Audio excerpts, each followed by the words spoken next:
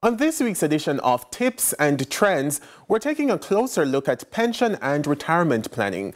Simply put, a pension fund is where your money will come from when you retire from work when you aren't receiving a regular salary anymore.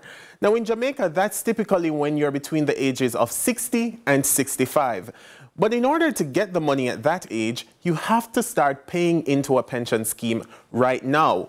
Now, I want you to imagine reaching the age of retirement. What does that look like for you? Without your salary, will you still be able to afford groceries or your utility bills? Let's say you're still paying mortgage payments or repaying a loan. Will you still be able to maintain these payments, or will you default on your debt? Now, if you're like me, you probably enjoy taking trips and you're probably looking forward to continue your travel explorations in retirement. But without your salary, would you be forcibly grounded? By now, you've likely figured out that it's virtually impossible to do these things without some kind of consistent income stream when you retire. And that's exactly what a pension is for. Now, here are some tips from JMMB's Senior Corporate Manager for Fund Services, Camille Stair, to ensure you avoid old age poverty when you retire.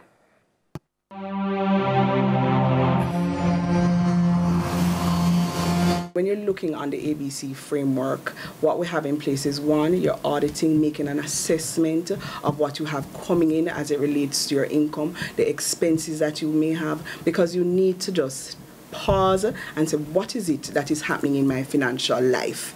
And when you do that, then you're able to we go to the second phase, which is B, budgeting. And budgeting now helps you to pinpoint exactly what it is, where you can get some latitude, what it is that you can afford as it relates to even contributing to a pension arrangement.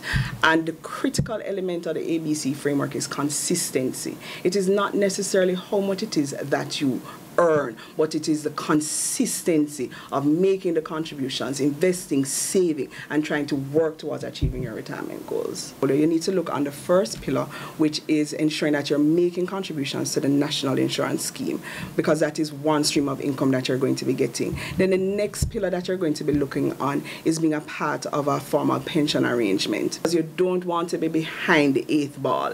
You shouldn't be at age 50 or 55 saying, oh, you know, I need to be planning for my retirement. You should start as soon as you're actively working or in the workforce. And now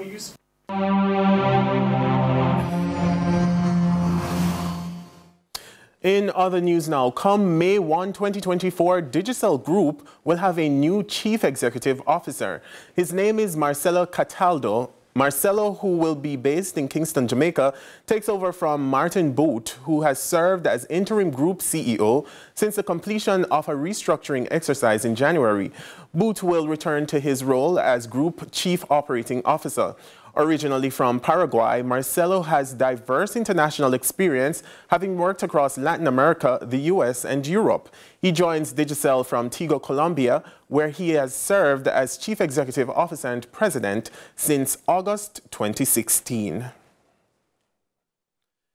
Now on Monday, the Statistical Institute of Jamaica Statin reported that point-to-point inflation in March was 5.6%, which is within the Bank of Jamaica's target range. However, the March inflation outturn was not what the central bank expected. In fact, just over 2 weeks ago, the BOJ's Monetary Policy Committee reported that, quote, inflation is projected to remain above the bank's target range over the March 2024 to June 2025 quarters, primarily due to the continuing impact of past and impending increases in PPV fares, end quote. The bank's Monetary Policy Committee is now saying it will continue to closely watch the inflation numbers and other incoming data over the ensuing months to assess the extent to which the current level of inflation will be sustained before making a determination on whether to change the bank's monetary policy stance. Now, the March inflation figure is the second consecutive month of decline in headline inflation, which is a positive development and the first time that the inflation outturn was within the bank's target range since October 2023.